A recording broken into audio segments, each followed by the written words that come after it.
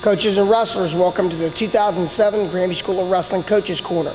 Today we'll be doing hold number 2, an elbow off sweep to a cutback double. Watch Coach Pritz do this quickly.